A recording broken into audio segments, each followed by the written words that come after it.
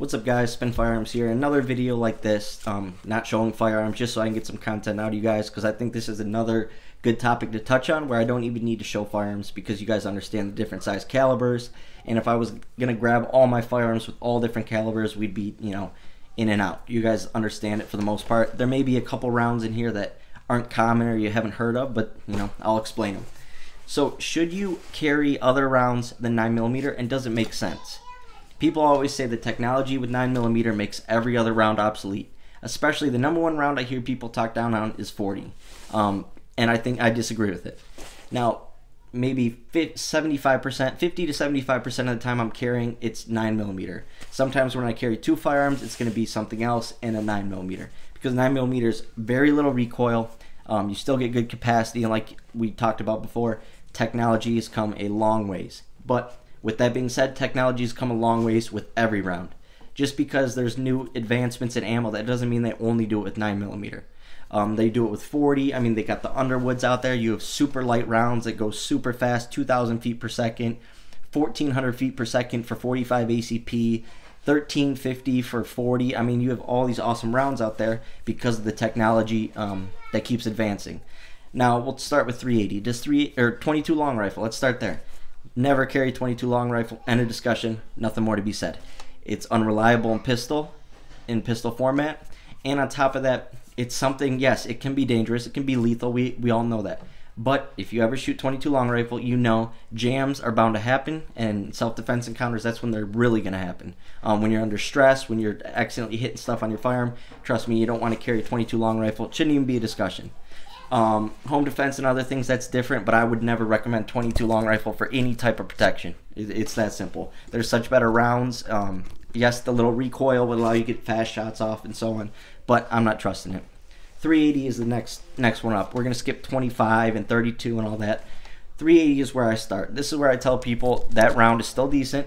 It's still going to do what it's got to do, and it's a great round for if you have issues with your hands. Arthritis, like I actually have a knuckle that's really bothering me right now. I had my wrist surgery, and I carried 380 for months after my wrist surgery just because I wasn't sure what my hands could do and so on. So I definitely recommend that, and I have no problem with 380. Especially I ordered the Ruger Max 9. The Ruger LCP Max that's chambered in 380 as a pocket pistol. That's a great setup. 380, you're gonna get good capacity, and it does have stopping power. I don't care what anyone says. So definitely great. The benefits are fast shots because there's very little recoil. It's easy on your hands, and the main thing, it's reliable. It's a well-tested round, reliable, and they make great hollow point options out there for every size 380 firearm. Now next up is an obvious choice of something that I like, that I go to often, that I talk about on here, and that's gonna be 40. Obviously, like I said, I carry it for 50 to 75%. I'm not 100% sure I'm carrying 9mm, but I do carry all these other rounds pretty often. And so 40. My Glock 27, I have a 23 build in progress, but my Glock 27 is my go-to.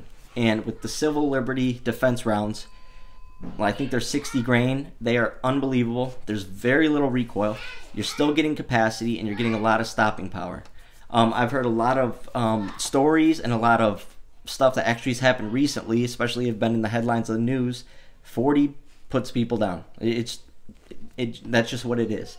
Now, the number one complaint is it's snappy, especially out of a smaller firearm like a Glock 27, which I can understand because it's snappier compared to 9. But you can still get fast follow-up shots off. Still easy to control. You just got to train with that firearm. Like I said, though, it definitely is stopping power. I don't care what anyone says. It's gonna hurt worse than a 9. It's gonna do more damage in most cases, especially if you're using the right ammo. Underwoods, Civil Liberty Defense. This has been proven. They're reliable rounds.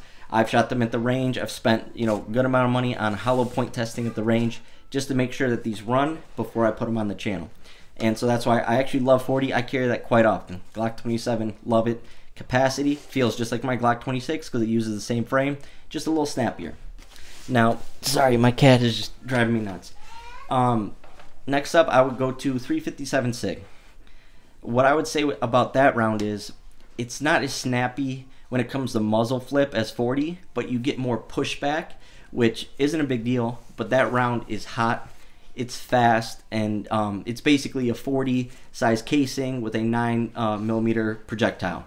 The problem with that is finding it. It's not as common. It's more expensive and so on. But it's an unbelievable round. Super underrated. I definitely recommend 357 SIG for people.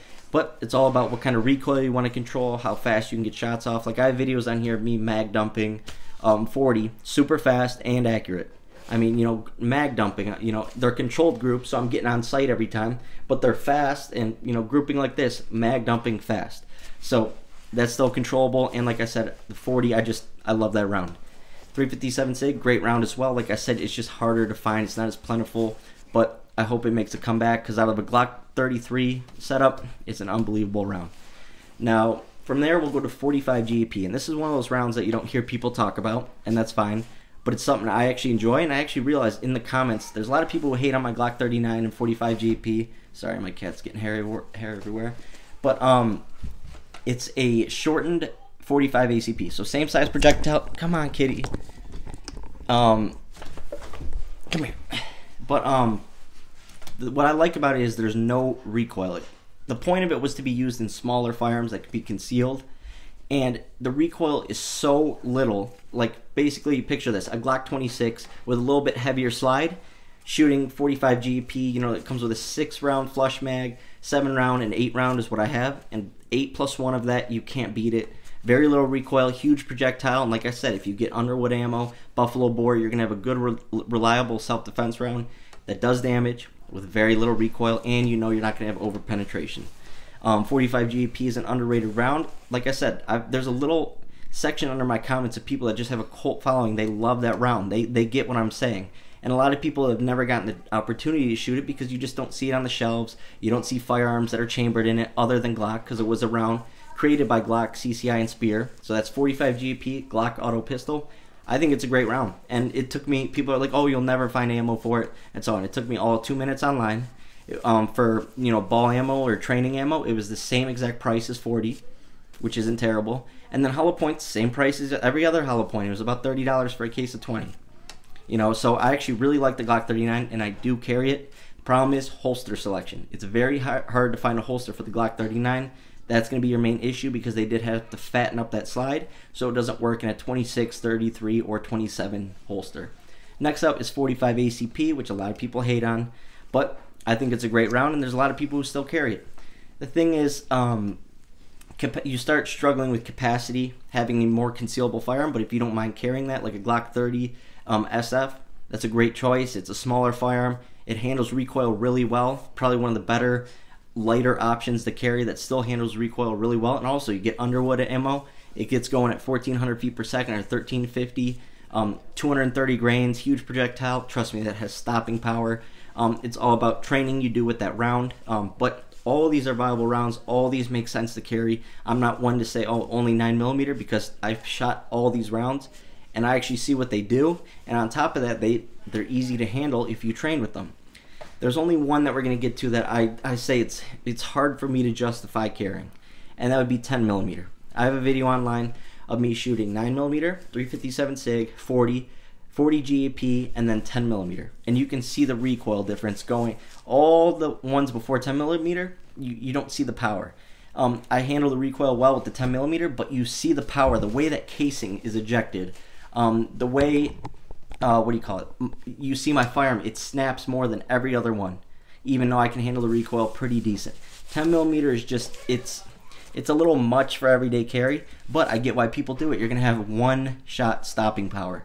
So that's people's arguments to me is, you know, I'm not going to need more than 2-3 shots. If I get shots on target well placed, you're going to need 1, you're going to need 2. People carry 10mm in the back country and bear country. They carry it in places where they're going to need 1, 2, 3 shots to put down a bear. So just imagine a human in a self-defense encounter. That's definitely going to be a round that can definitely stop people. It's just how much recoil you want to have. Are you going to have the time to let off more than 1 shot by the time that person comes to you? You know, these are all debates, and that's why you got to decide for yourself what you like. But if you train with 10mm all the time and are used to it, then yeah, I think it's a great round. Just for me personally, I find 40, 357 SIG, 45 GAP, and 45 ACP better options capacity-wise. You can still have them in a small firearm. And on top of that, you know, recoil is so minimal compared to 10mm. But anyways, thanks for watching.